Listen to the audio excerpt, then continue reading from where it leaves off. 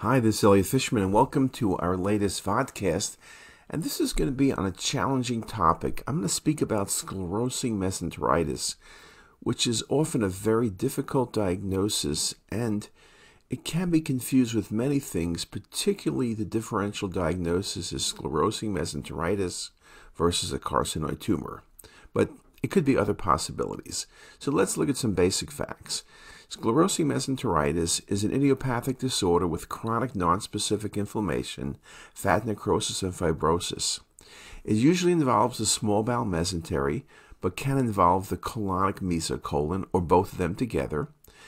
It went by many different names in the past: mesenteric paniculitis, retractile mesenteritis, mesenteric lipodystrophy, or lipogranuloma of the mesentery. But these days, we're set on sclerosing mesenteritis. We once wrote an article, this is 20 years ago, Sheila Sheth, sclerosing mesenteritis is a rare inflammatory condition of unknown cause that affects the root of the mesentery. The mesenteric fat is involved with a variable amount of inflammation, necrosis, and fibrosis. On CT, mesenteric paniculitis, which was the name that would go back and forth, appears as an area of focal increased attenuation within the mesenteric fat, surrounded by a pseudocapsule, and has been described as a misty mesentery. So you can see way back when this sclerosing mesenteritis, mesenteric paniculitis. Now, we do have an entity, mesenteric paniculitis. In that situation, patient may present with abdominal pain. There's haziness in the mesentery. There's no significant mass effect. It kind of looks like a misty mesentery as the term. Sclerosing mesenteritis is more of a solid mass, and up to 70% of the time, there's going to be calcification. It's more common in men, average age about 60, and abdominal pain is the most common presentation. Weight loss, distension, FUO, or other presentations. So you can see why it's challenging, because it often is in the clinical presentation, does this patient have a malignancy? Now, in terms of CT, what do we see? Retraction and shortening of the small bowel mesentery. You can see partial or complete small bowel obstruction, which makes you indeed worry about some type of neoplasm. You can see well-defined or ill-defined mesenteric mass with soft tissue or mixed fat and soft tissue attenuation. It may encase the mesenteric vessels with preservation of a fatty collar around the vessels. Now, this is important because when you think about carcinoid tumor, it really encases and occludes the vessel more commonly, and sclerosing mesenteritis encases, maybe stretches, but the vessels are still patent. But I'll tell you, that's not always the case. And punctate or coarse calcifications may be seen. They may be indeed very impressive and happen in about 2/3 or so of the time. If you think about a differential diagnosis, we talk about carcinoid tumor, we talk about metastasis to the mesentery, lymphoma, soft tissue sarcomas, or Weber-Christian disease. And I think the real differential diagnosis is going to be carcinoid tumor.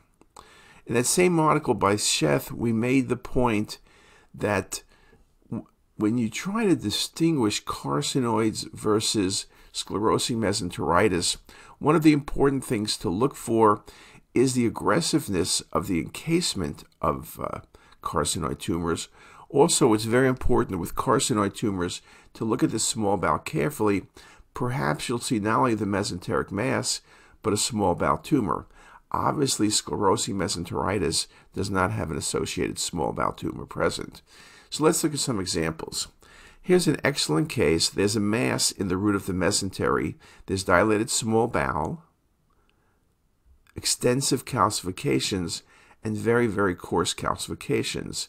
So in looking at this, your differential is sclerosing mesenteritis versus a carcinoid tumor. Really impressive calcifications. And again, the issue in terms of clinical presentation is going to be this dilated small bowel loops. So you're kind of stuck in this case because all of these masses, all of these linear lines, I am worried, surely could this be a carcinoid tumor? I don't see a mass in the small bowel, but again, a very difficult case.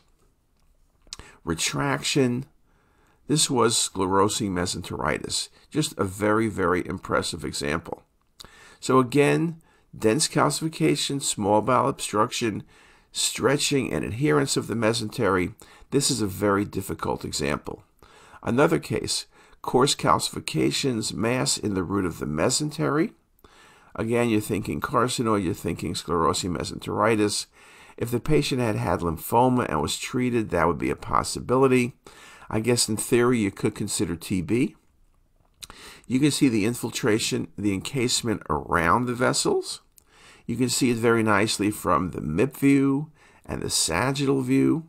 And again, on the 3D maps, the vessels are all patent. There's the calcification. So one helpful thing with carcinoid, the vessels might be encased, narrowed, and literally occluded. With sclerosing mesenteritis, they're typically patent but stretched, and again, very coarse calcification. Now, just to remind people that up to 70% of carcinoid tumors in the root of the mesentery are going to be calcified as well. So the calcification in and of itself is not going to be all that helpful, though I do think, like in the prior case, that very, very coarse calcification, very dense, probably pushes me more to sclerosing mesenteritis. Just a very, very difficult diagnosis, so more images, and that was a nice case of sclerosing mesenteritis. Okay, another patient with abdominal pain. Very similar to the prior case. Very dense calcifications, very coarse. This was sclerosing mesenteritis as well. Here you don't see the mass infiltrating quite as much. You don't see bowel obstruction, but it's a dense mass in the mesentery.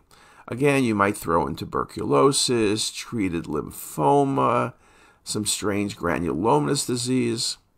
Here's nice volume rendering showing you the calcified mass, showing you the vessels. Another example, patient presenting with small bowel obstruction. Very similar to the first case. You have that adhesions of the small bowel, markedly dilated. Again, very similar to that first case. Can be very challenging. Now, what about this case? Here you begin with an infiltrating tumor in the mesentery. So again, my differential, lymphoma, carcinoid, sclerosing mesenteritis, and you could see how it's stretching down the root of the mesentery, really infiltrating down in the mesentery, nicely shown. And then as you look at some more images, the vessels are stretched, but they're all patent. Again, if it was carcinoid tumor, I would expect the vessels to be more narrowed and occluded, though one would agree that some of these distal branches do look very stretched and very irregular. So I think it's a tough call here. Thinking sclerosing mesenteritis versus a carcinoid tumor. You see the mass. There's a large mass present. There's some involvement of the SMV. And I have to admit, I am very much worried about a carcinoid tumor. Here's some more images on the venous face showing you the dilated collateral vessels. When I see this appearance of collateral vessels, the occlusion of the SMV, all of these collaterals and infiltration, I will admit that's when I'm going to favor a carcinoid tumor. Here it is a little bit more into the mesentery, very nicely shown on the cinematic rendering. Again, showing you on the volume rendering. Again, some days you can show the images really nicely, but I'm still stuck in that differential diagnosis. You could biopsy these lesions. There's some thought perhaps doing a dotatate scan. If it's positive, then you know you're dealing with a neuroendocrine tumor. If it's not positive, then it's more likely sclerosing mesenteritis. But just a very nice example as I show you a few more images and the infiltration. And this was sclerosing mesenteritis, just a really good example. Now, what about this case? There's a mass in the mesentery. It's partially calcified. You can see it. It's to the right of midline. There's some changes in the mesentery and changes in bowel. You see that SMA loop is encased. You see how that looks there? That encasement to me is the finding that's most helpful in carcinoid. Now this piece here, just this image alone, I could sell you on carcinoid, but I also can sell you on sclerosing mesenteritis. But the way the vessel looks here, that makes me think more of carcinoid tumor. You can see on the MIP imaging venous phase, the mass. You can see how you have all of these stretched vessels, the occlusion of the SMV, and all of these collaterals. That's a more typical appearance of carcinoid, but again, think back a few moments ago, the great overlap with sclerosing mesenteritis. Another example of carcinoid.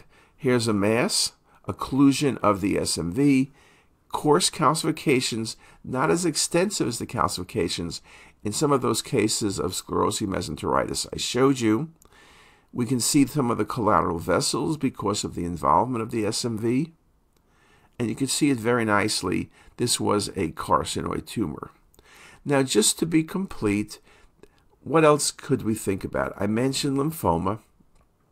Large mass root of the mesentery, vessels are stretched. I think the thing that helps you with lymphoma, it's a soft tissue mass with displacement, though there is some encasement of vessels, but with lymphoma, there's no calcification. The only time you'll see calcification, and it's more commonly reported than seen, is if patients have had therapy, like radiation therapy, then you could see calcification.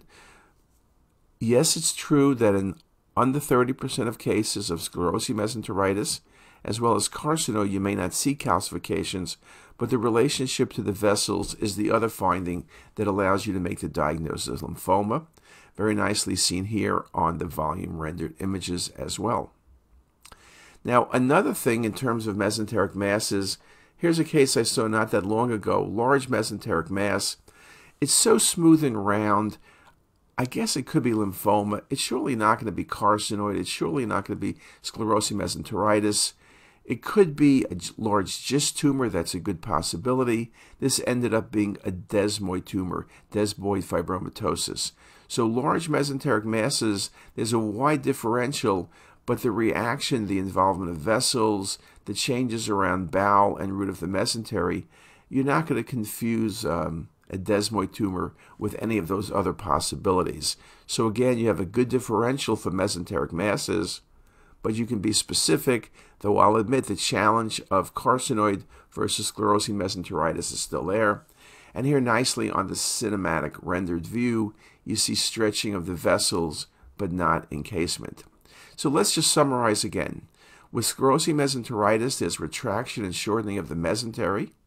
You can see partial or complete small bowel obstruction. I showed you some examples. You can see a well or ill-defined mesenteric mass with soft tissue or mixed fat and soft tissue attenuation. It can encase mesenteric vessels with preservation of the fatty collar around the vessels, called the fat ring sign. That's opposed to thinking about a carcinoid tumor. And again, punctate or coarse calcifications may be seen. We talked about the differential diagnosis, carcinoid tumor at the top of the list, Mets, lymphoma, soft tissue sarcomas, and Weber-Christian disease, which is exceedingly rare. And with that, I hope this helps you next time you're puzzled by one of those big mesenteric masses. And with that, I wish everybody a great day. If you like this video, make sure to subscribe to the CTisus YouTube channel. You can also visit us at ctisus.com for even more videos, plus quizzes, pearls, protocols, and oh so much more. We're also in the App Store and have well over a dozen apps for iPhone and iPad, all completely free. Thanks for watching.